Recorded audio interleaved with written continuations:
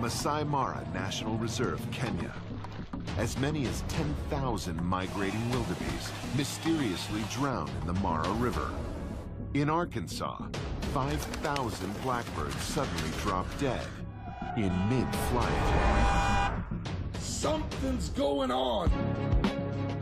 Some people said there'd be days like these. Is hell enlarging itself, and that without measure? Are mass animal deaths happening with horrific frequency? King Island, Tasmania. 200 pilot whales beach themselves. Are these mass deaths normal? It felt like a mystery. Or is something new and unexplained going on?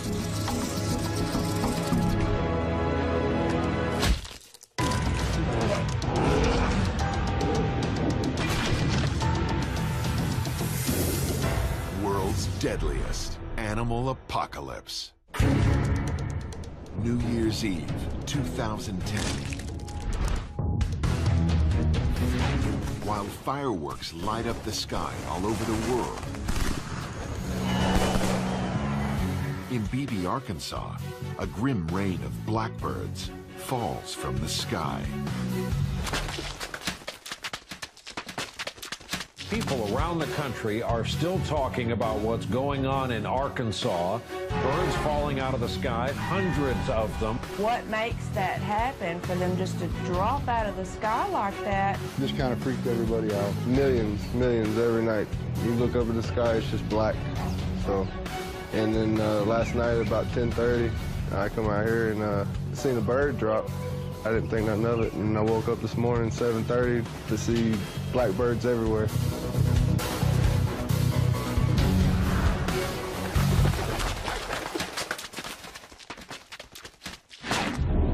And if that isn't bad enough, just a few counties away, what is happening?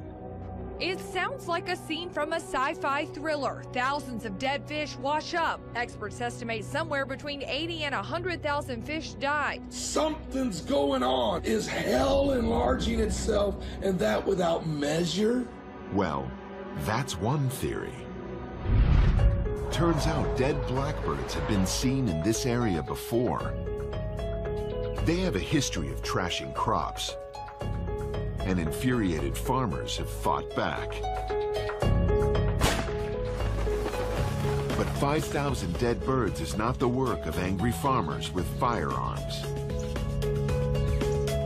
So what could possibly have happened? Wildlife pathologists examined the birds for signs of illness. And everything checks out, except for one thing. Multiple hemorrhages, bleeding. Lab tests showed blunt force trauma to the bird's vital organs. Blunt force trauma. The kind you get when you fly full speed directly into things like trees and buildings and each other. So how could this happen? Fireworks are something to consider, but there have been fireworks before. This year, something in the weather conditions may have made everything different. Something mysterious going on above the birds between 7,000 and 12,000 feet. An inversion layer, where cool air gets trapped below warm air. According to scientists, the freak temperature inversion created a colossal megaphone, amplifying sounds that night. So this sounded more like this to the birds. Birds get spooked. Birds fly into the dark. Birds wind up like this.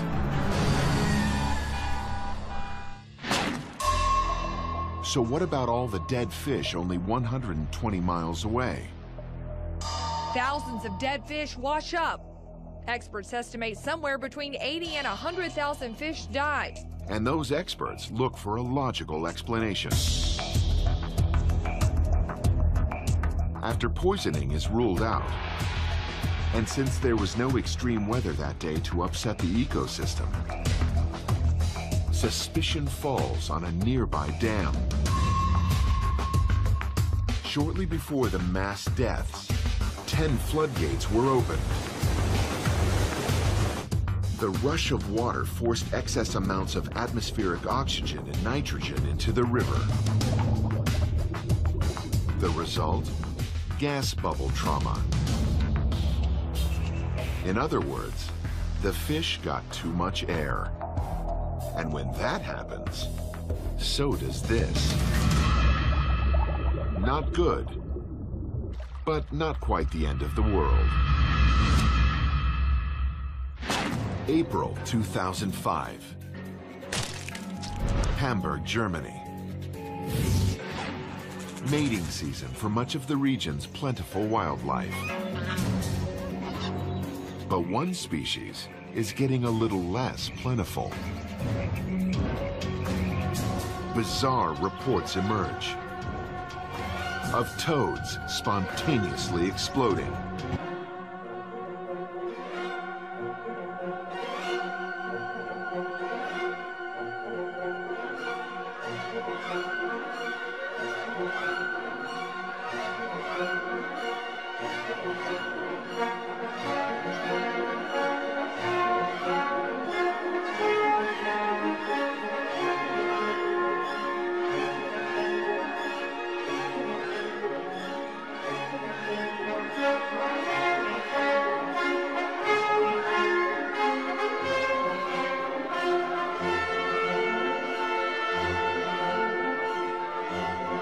Them were blasted a good 3 feet away. I had some of them on my knee, my trousers. Health officials get more concerned when 1,000 toad corpses are found in one pond. Many people were concerned because it is widely known that this surface water will sooner or later be our drinking water. Did the amphibians chow down on some sort of bacteria that caused them to uber bloat?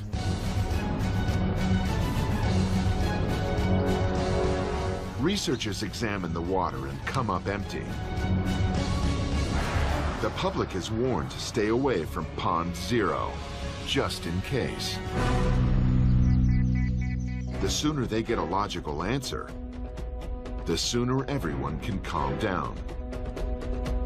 Because according to Smolnik, the problem seems to be spreading. I heard about similar phenomena in Denmark, Holland, Mexico, and New Zealand. So, what kind of strange phenomena can cause animals to detonate and frag the area with organic shrapnel? I had some of them on my knee, my trousers. One idea: massive radio waves. After all, look what they can do to an egg. But no waves of that concentration were found near the pond.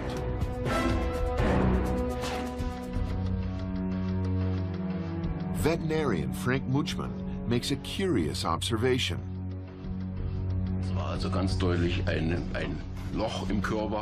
There was a clear hole in the body exactly where the liver is, and the liver was missing. The punctures appear to be the work of a predator. But what?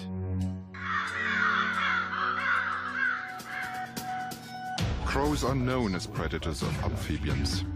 Crows performing a liverectomy after a toad explodes. Probably no big deal. But Dr. Muchman suggests the operation occurred while the creature was still living. So what kind of animal lets a bird remove its liver while it's still alive? The answer? One that's really preoccupied. The male is sitting on the back of his partner and is being carried by her over long distances to the pond where they breed. Muchman says that in the height of sexual excitement, The toads actually ignore their livers being dug out. Don't ask how he knows. Then what does a missing liver have to do with bloated, exploding toads? This is a common toad, and here you can see the lungs that can occupy a large space. With the liver missing, the lungs have room to hyperinflate. The lungs will take up this space as well and fill the whole body, so it looks like a balloon. And you know what eventually happens to overinflated balloons. Mystery solved. Culprit identified.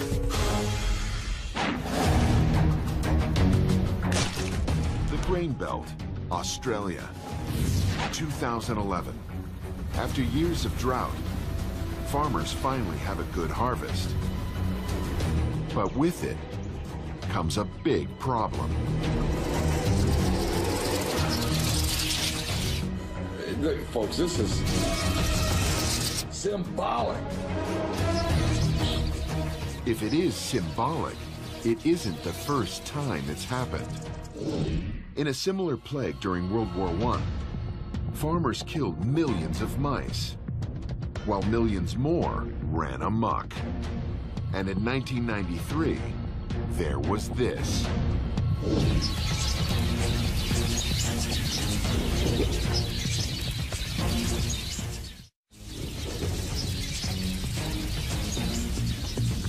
Hordes and hordes of mice appeared, eating their way through field after field. And when they finished eating the crops in the fields, they attacked barns and bins. As farmer Ann Venning remembers, these mice just poured out. I thought, when is this going to end, you know? But they just kept pouring out. I'm thinking, well, this is, you only see this in the movies. Oh, they're in my food! They were even going after farm animals, eating them alive. The pigs were just going berserk. The mice were all over them, chewing away, and the pigs just took it all. I had a hole the size of my thumbnail eaten out of my leg. Pretty soon, they were showing up everywhere. And as long as they were eating, they were breeding at stunning rates. A female mouse can have up to 10 litters a year, nearly one a month.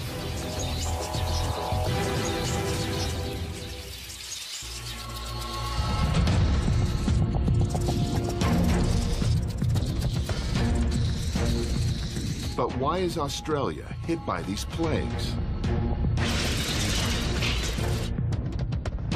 I guess the reason why we have mouse plagues in Australia compared to other areas like Europe or America or some other place is that house mice in Australia are introduced. Brought from Europe on ships hundreds of years ago. Problem is, once the mice got here, they had it easy. It's an environment where there are few native competitors for mice. So there's not much competition for food resources or for shelter or anything like that. Now, consider the conditions during the years of the plagues. Plentiful rainfall, yielding abundant harvests, translated into massive amounts of food for mice. That's why 1993 looked like the end of the world. The solution? Strychnine-laced grain.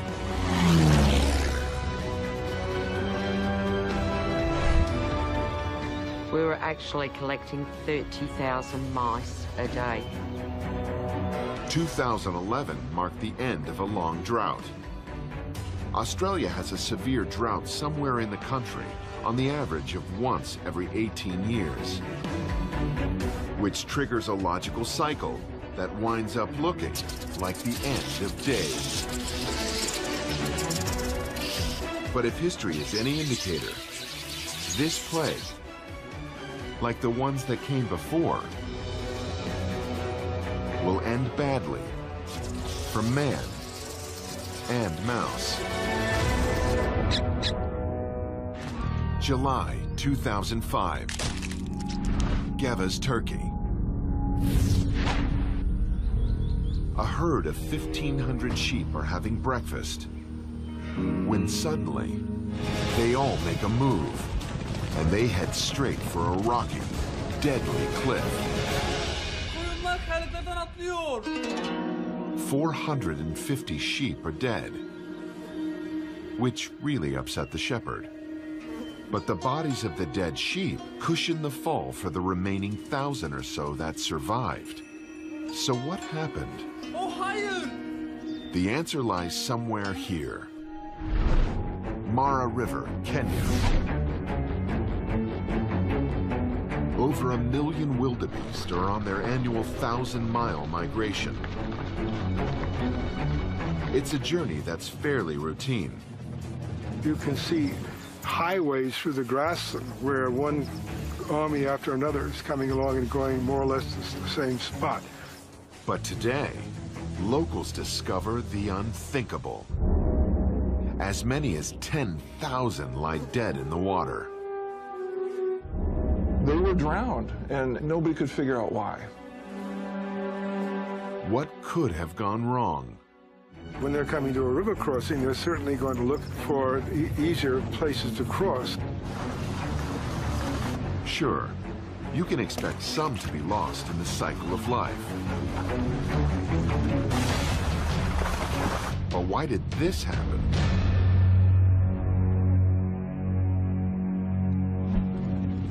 Park officials notice a path cut through the thicket and realize that something may have diverted them from their usual route. But what kind of obstacle could possibly shift the wildebeest away from their normal crossing?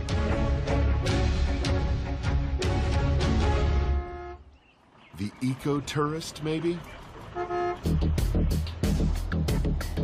After all, these banks have seen as many as 150 vehicles at one wildebeest crossing site. So, if you've got this in your way, you might wind up in a place downriver that's not so safe. Now imagine that the herd is all crowded together at the edge of the river. Who wants to be the first one to take the plunge? And the wildebeest says, okay, you go. No, no, you go. No, you go. I'm not going to go. And so you get a bigger and bigger buildup until finally some poor fool plunges in. Once it starts, then it has a momentum of its own. One makes a bad decision. They all make a bad decision. It's a blind following. And there are some that will turn around and try to come back. But there are others still coming. You can't make it. Before you know it, the herd pushes forward like a wild mob. And we all know how those things go. It looks like this. And this. The same herd mentality takes over. And you wind up with a pile of dead sheep.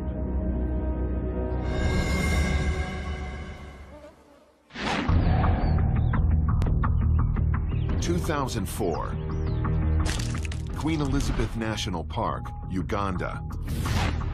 A perfect place to watch herds of hippos bathing and grazing in their natural habitat. But lately, they're turning up dead. Why the consistency in mortalities and why these numbers? It felt like a mystery. With few clues, park officials become more than a little concerned. So many hippos dying, and the whole population was getting agitated, wondering what was happening. Guys with gloves show up to dig for answers. They suspect poachers. It's a common belief that if a woman eats the meat of a hippo, she will become fertile.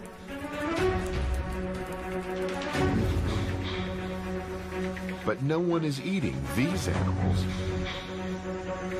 and poachers would have taken the teeth.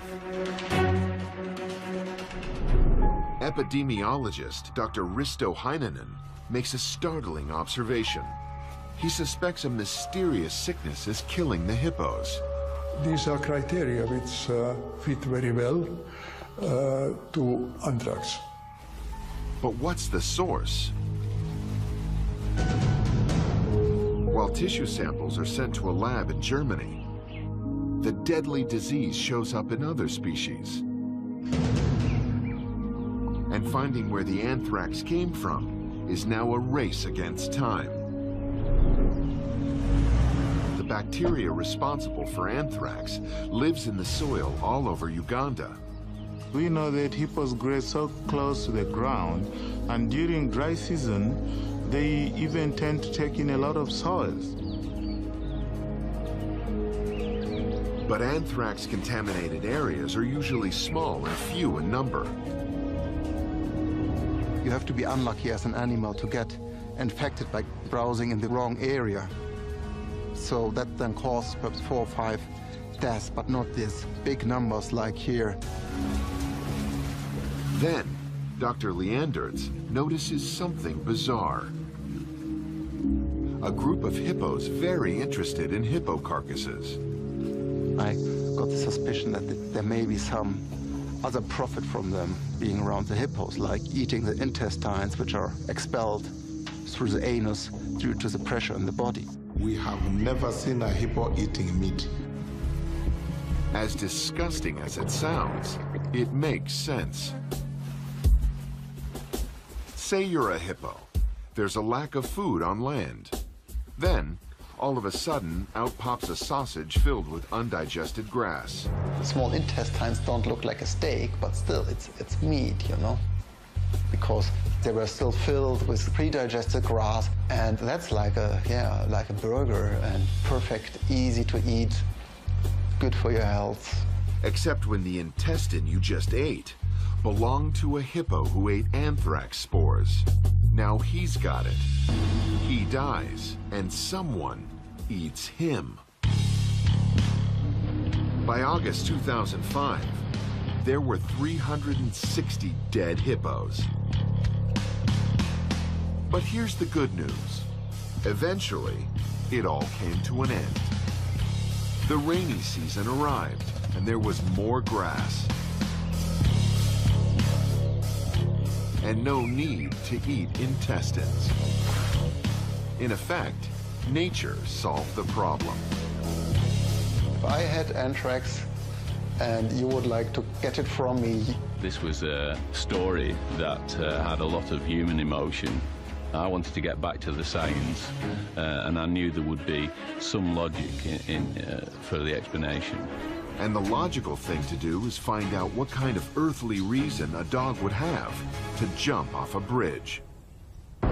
If the dogs weren't chasing ghosts, then what? In this kind of habitat, we'd expect to find a wide range of mammals, ranging in body size from things like mink. We'd find otters, roe deer. Foxes would be another mammal which would be quite common in an area like this. But it was the mink that interested animal behaviorists the most, and for very good reason. I knew that minks had very powerful anal sacs for marking, and if that kind of scent was there, a working dog would see that as a giant lollipop, you know, something to follow. So Dr. Sands collected the odors of 3 different animals and unleashed 10 dogs. We found out that the bulk of the dogs headed almost directly towards the minks, and if that kind of scent was around the bridge, it could have an important influence on the dog's behavior for wanting to explore over the bridge and go beyond the normal path. It all started to make sense. Newspapers report that so-called dog suicides were first noticed in the 1920s, right around the time the mink were introduced to this town. Now, consider the bridge. One of the first things that I did when I came to the bridge was get myself down onto the dog's levels. What I found was the world was blocked out by the stone. So now we're onto something. Maybe the dogs smell the mink, but can't see where it is. They have no concept of how high up they are. And they react instinctively to the scent and go over before they realize what hit them. But just in case there are evil spirits in the middle of the bridge, there's an easy fix. Stay away from the sides and keep your dog on a leash.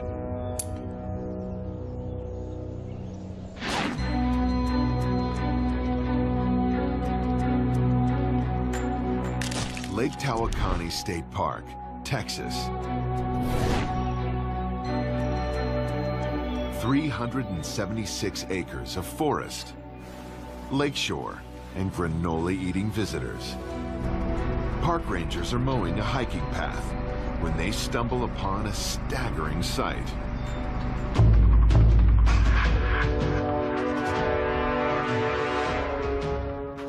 And when I got back in there on this north point is when I came across this huge web. It looked like something you might see in a science fiction movie. Really, it did. From the ground, the bushes, complete whole trees, and interior of the trees was even webs. A giant spider web, about a football field long, and 4 stories high. An apocalyptic plague in the making? Or is there another explanation? When I first saw the web, I was amazed because it was like a fairyland. A fairyland constructed by something a little more common. The second thought that came to my mind was that it looks like the worst B-movie set I've ever seen, with ridiculous heavy cobwebs that couldn't possibly exist in nature, and that it was real. I just couldn't believe it. And then I thought, I gotta get my camera.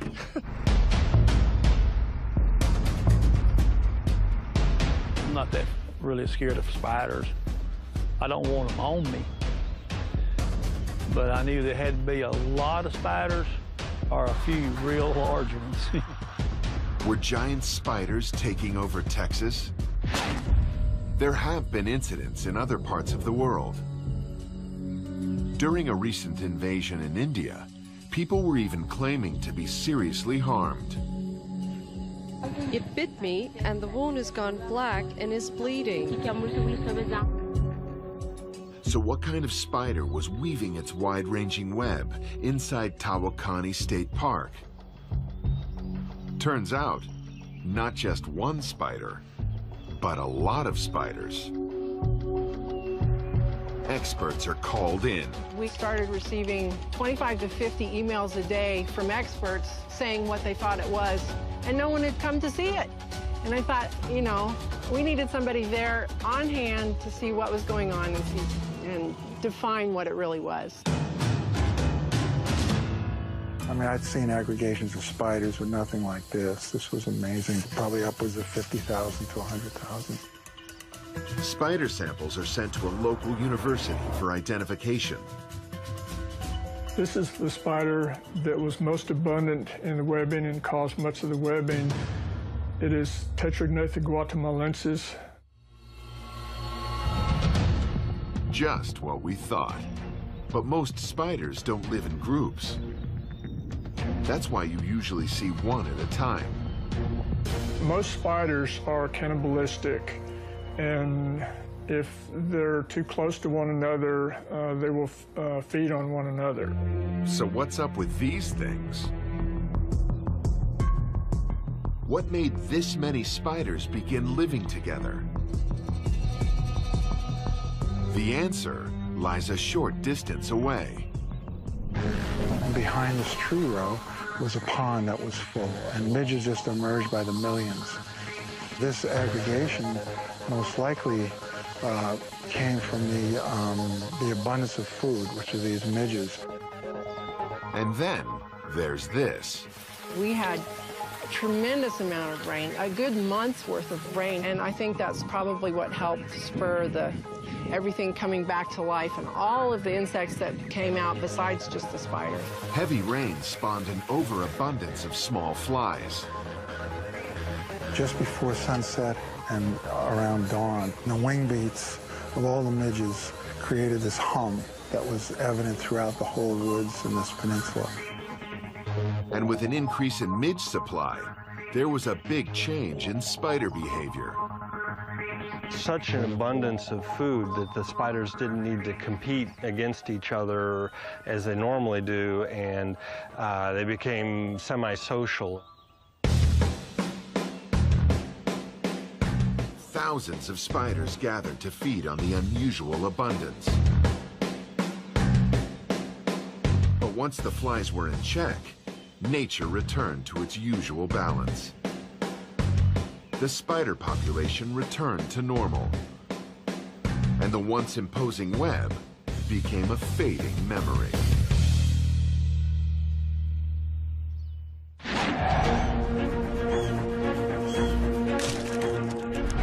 Morro Bay, California. The brown pelican is enjoying a comeback. It's no longer endangered. When this starts happening. Up and down California's coastline, hundreds of sick and dying pelicans have been discovered within the past month. All of the birds appear wobbly. For some reason, we don't know yet why, they're disoriented and weak.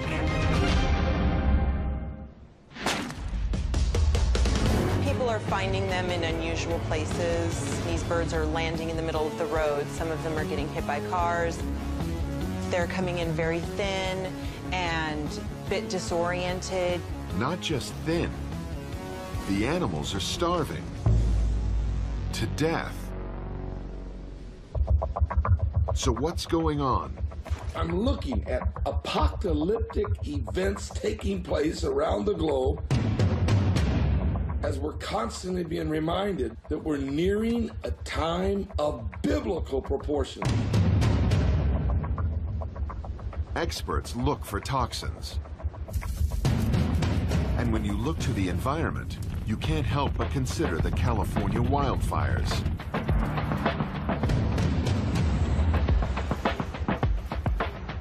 And all this fire retardant that seeps its way into the water system. But while tests look for a man-made cause, researchers discover something chilling. See that? That's frostbite. But wait a minute. Temperatures in this part of California never even got close to freezing. But to climate experts, it all makes perfect sense.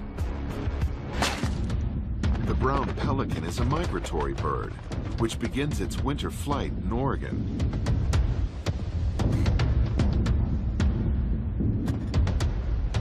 But with weather staying warmer in the Northwest longer, many birds delayed flying south.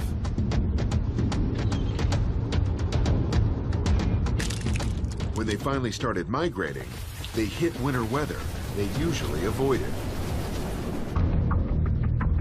They got cold, tired, and couldn't find their usual food.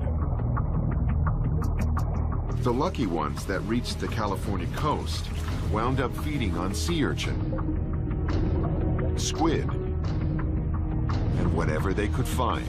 And it turns out, whatever is not very good for these fragile birds.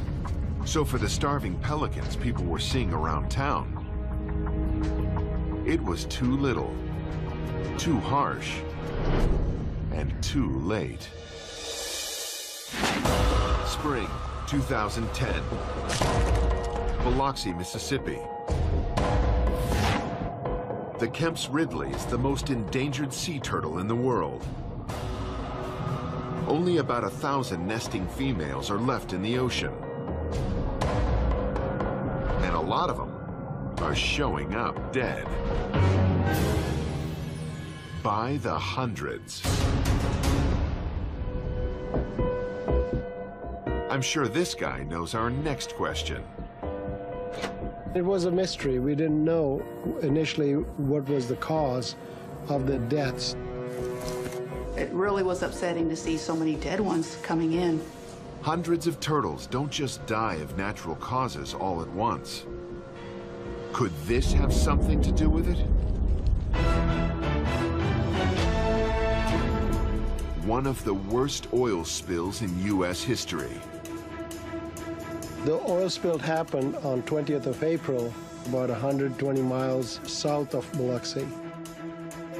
And sea animals were not only exposed to the spill itself, but also the soapy chemicals used to break up the slick. The oil dispersants are probably the biggest controversy in this entire episode. And what the dispersants do, as the name indicates, they take a highly concentrated piece of oil and spread it out, and we felt that they could have inhaled some of this, they could have come directly into contact, and so the dispersants themselves and the combination of the dispersant with the oil and the spread of the oil in such a large area is going to be something that is going to be looked at. You look for visible oil, whether it's a sheen on the body or the grayish, blackish looking tar material. The oil mixed with the dispersant forms a thick gel-like material that is light brown in color. There's just one problem with the oil spill explanation: the autopsy. I was very surprised because I expected to find some kind of sheen, something on them, and they were just coming up dead with no visible oil on them. So what happened? Could the endangered turtles have eaten some contaminated food? If there were fish that were exposed to oil and these animals ate those fish, you would have gastrointestinal problems, you'd have ulcers, you would have bleeding. But that isn't the case either. Veterinarians dig further. Then, a break. We had one live one that came in. It had sand all in the esophagus, and like it was having a hard time breathing, making me think that it probably was a forced submersion. Forced submersion? That means drowning. When the vets go back and look at the other sea turtles, they find sand in their lungs too. Now the question is, what could be keeping turtles submerged underwater? Shrimp boats are trawling. They're stirring up a lot of things on the bottom. These turtles look at these fish and shrimp as food, and they follow where they're being congregated. Turtles get caught in the nets and can't get to the surface for air. But by law, the fishing nets are supposed to have escape holes called TEDs. I thought maybe some of the shrimpers, some of their gear was not correct. The Mississippi Marine Patrol checks the boats in the area and ends up even more puzzled. All the fishing gear we checked was all correct. All their gear was good. Nothing was wrong with it. Now here's something else to complicate things. The Ridley species is a very unique turtle. None of them can live together. And if we were to put them in another one of these tubs, they will kill each other. The fact that they were all coming to one area is a big mystery. So how do you explain so many turtles in the same area? When you draw the Mississippi coastline, it is something similar to a forest fire. All the animals that were in these areas started moving towards the Mississippi waters, and they started overcrowding. And so did the fishing boats. What were happening is turtles were going through the TED, going just like they were, and they'd come out swimming. Okay, good so far. But we had so many boats in a little area that the next boat may come by and pick up the turtle, shooting through his tit before the turtle had a chance to get his stride back. In other words, they didn't have a chance to come up for air. And he may have been caught 2 or 3 times by different boats coming through and kind of beating him up and not giving him a chance to survive. For a species already in decline, a loss of this kind is death. A rain of dead birds. Fish washing up by the millions. Sure, there's a logical explanation for most everything. But sometimes, the explanation is simply us.